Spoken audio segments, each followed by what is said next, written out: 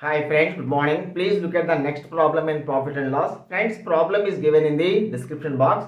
See friends, here the shopkeeper wants to make a profit of 20%. What does it mean? If cost price is 100, the sold price must be 120. Friends, here he offers two types of discount. One is cash discount of 20%. And the other discount is he is giving 4 articles free for every purchase of 12 articles. So there the discount percentage 4 articles free.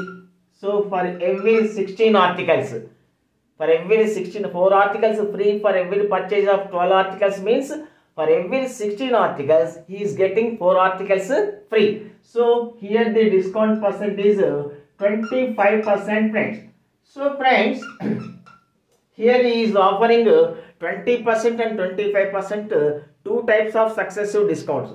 Friends, these two successive discounts are equal to a single discount of 20 plus 25 minus 20 into 25 by 100. 20 into 25 by 100. So 45 minus 5, 40%, friends.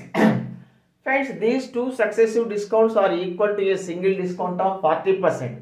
Friends, this sold price 120 is after these two successive discounts. So after a discount of 40%. So this sold price is 60% of the market price. So 60% of the market price is 120.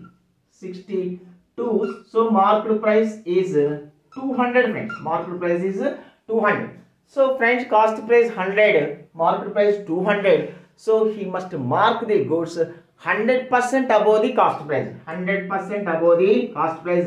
So your answer is 100%, friends. Thank you.